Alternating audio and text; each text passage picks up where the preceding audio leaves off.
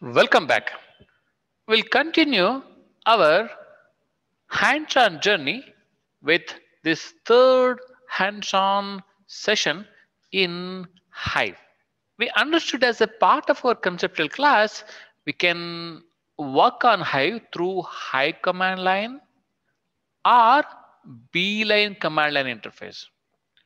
So far, we have been using the Hive command line interface. So we'll try to see how both of them look like. I'll say Hive to launch the Hive command line interface.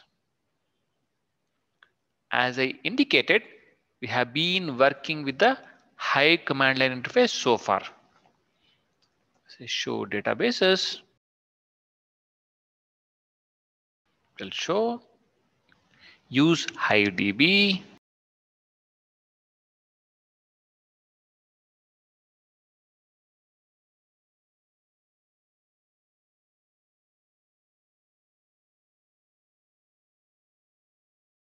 This is how we can work with the Hive command line interface.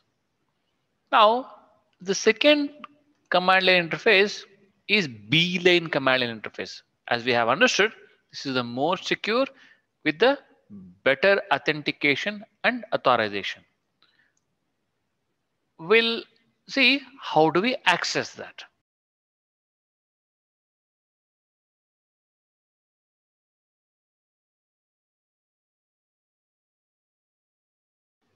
Okay, I already have one session launched here. I will use the same thing. To access the Beeline command line, please type in like this.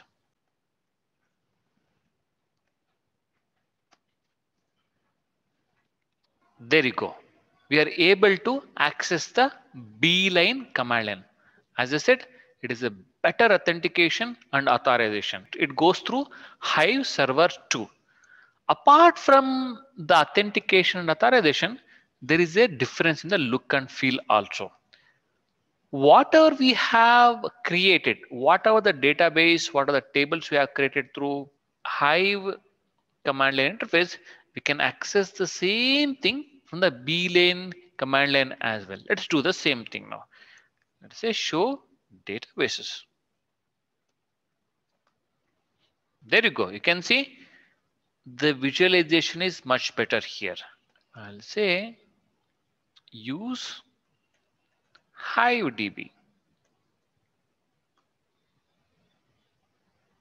Show tables.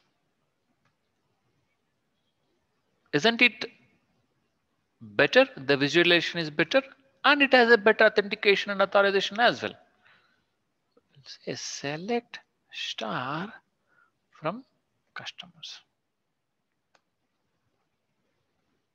You can see visualization is also much better than the Hive command line interface.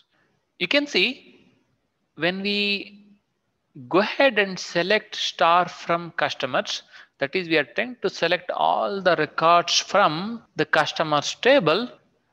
This is how the table looks like in the Beeline command line. On the other hand, if you see here, this is how it looks like in the Hive command line. So from here onwards, we'll start using Beeline command line because it has a better authentication and authorization and also it looks better.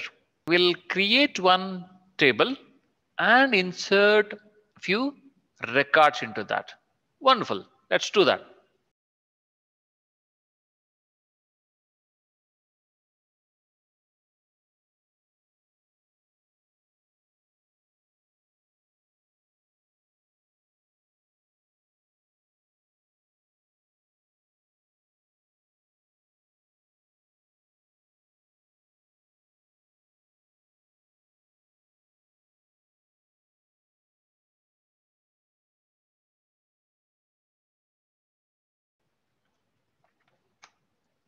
Wonderful.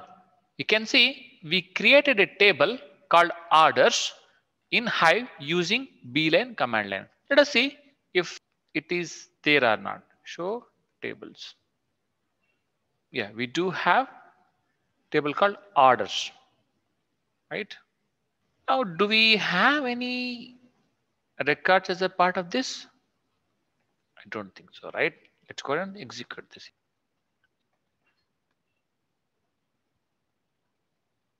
Nothing is there. We'll insert couple of records into this.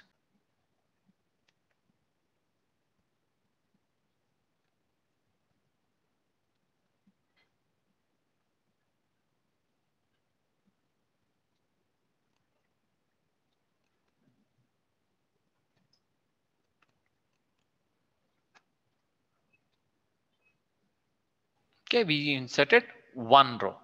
Let's go ahead and access this row.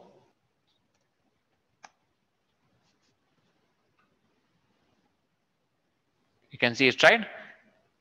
Whatever the data we inserted into the table, that is visible to us. What we'll do is we'll insert few more rows and see how it behaves. All we are trying to do here is we are trying to create a table called orders through Beeline command line. What I will do is I have already some values. I'll go ahead and insert that into the table called orders. You can just do it later. You can type all of them and insert them.